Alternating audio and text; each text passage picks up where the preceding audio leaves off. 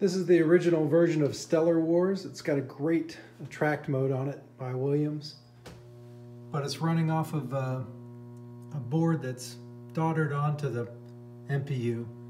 Has the 6808 in a socket that's connected through this other circuit board, and it also has an Arduino and a wire for a switch.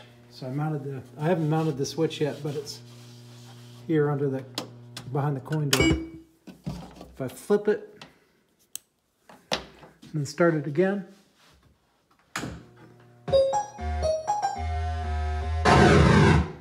this is the version I'm working on now, and now it's running off of the Arduino instead of the original processor. So this new board will work on Williams 3 through 7, theoretically, but I haven't tested it yet. It's able to use a 6800, a 6802, or a 6808 processor.